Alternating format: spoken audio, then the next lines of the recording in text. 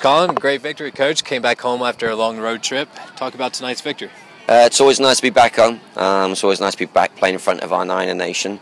We've done very well at home in recent years, and tonight was another example of just playing well in front of our crowd.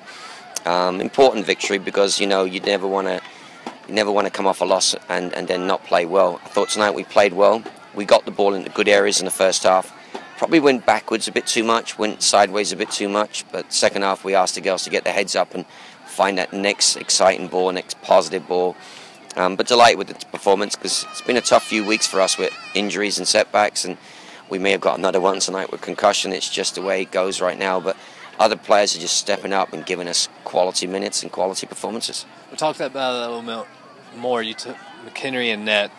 Was it the injuries and everything else? You changed up your lineup, and then you had a freshman score your first goal. So talk about changing the lineup and how well they played together after a tough first half, a very aggressive first half. Yeah, I mean, we talked all week about the players that we've lost for the rest of the season, and we've lost some very key players for us. Sarah Ann Ward, Jessica Ryan, Alex Myers.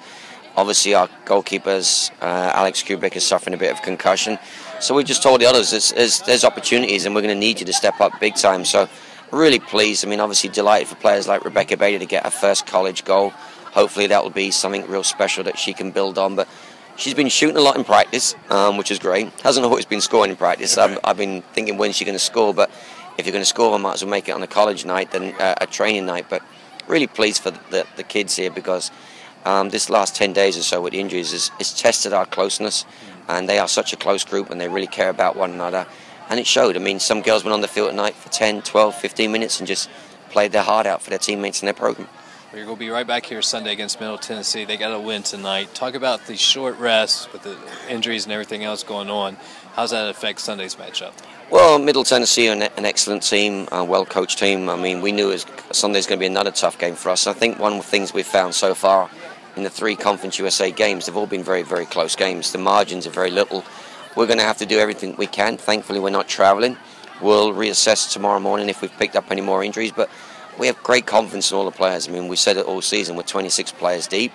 Everybody will get an opportunity to play at some point, and tonight is another example of that. And Sunday, we'll probably need a few other players to step up, but the girls are answering the call. They give us what they've got. I mean, Ari Riley, for example, came off the bench tonight and for 10 minutes was a real presence and helped us settle us down and got us the ball in good areas and scored a great goal from that and scored a fantastic goal with Amanda Jones to win a game. Yeah. Well, finally, Coach, it's Alumni Weekend here. Talk about building that tradition, and you're here. You got your 50th win this season. Talk about the tradition of alumni and how great it is to see them coming back out to the park. Oh, alums are great. I mean, they follow you even if they can't always be at the field. They follow you from home, from far, whether it's through phone calls, texts, emails, website. They stay in touch with us, and they do a great job of following the program. And we playing tonight. We said all week we're playing tonight for our alums and for Haley Beam's night. We want to really round off the weekend on style with a good performance tonight, a good result, and I hope the alums are proud of the performance we put on. And I think the alums will say, that's what we expect of the girls, play for each other, play for one another.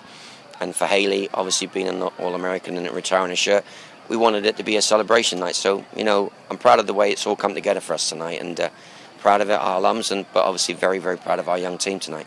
Well, thanks, Coach, for the opportunity and great win tonight, and we'll see you Sunday. Sounds great. Thank you, fellas.